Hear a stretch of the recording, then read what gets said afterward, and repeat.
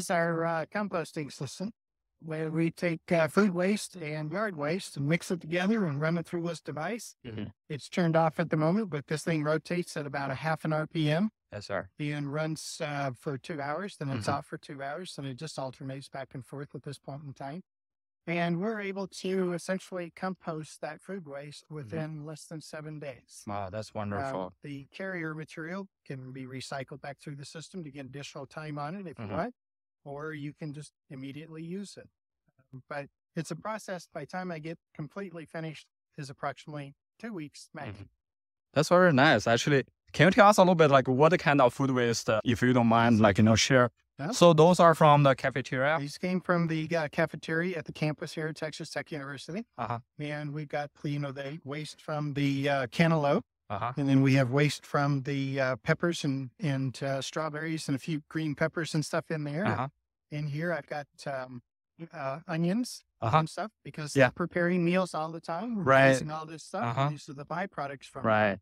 So some of those, like most of those, I think those are vegetable. Do you have like a high protein content, like a steak?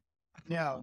We're just doing all of their fruits, their produce, essentially. Produce. We're trying to process everything from there because that's really the bulk of the material that we're going to receive. Yes, sir. And get rid of. In this thing, in this unit here, this small unit, so I've just tested you.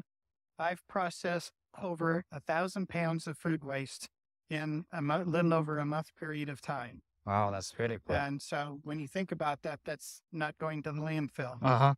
So with the good sense for the school, right? Yes, exactly. Definitely. Can you tell us a little bit more about your carrier materials? The carrier material is essentially just my yard waste.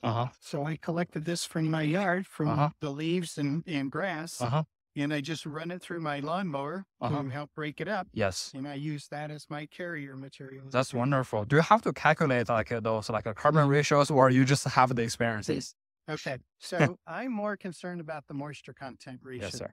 I want to try to keep my moisture content between 40 and 50%.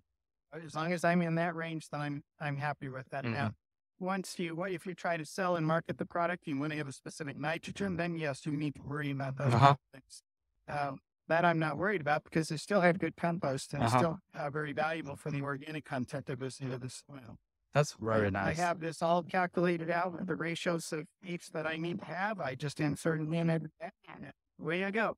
Wonderful. That's super cool. Thank you so much for this information. You bet.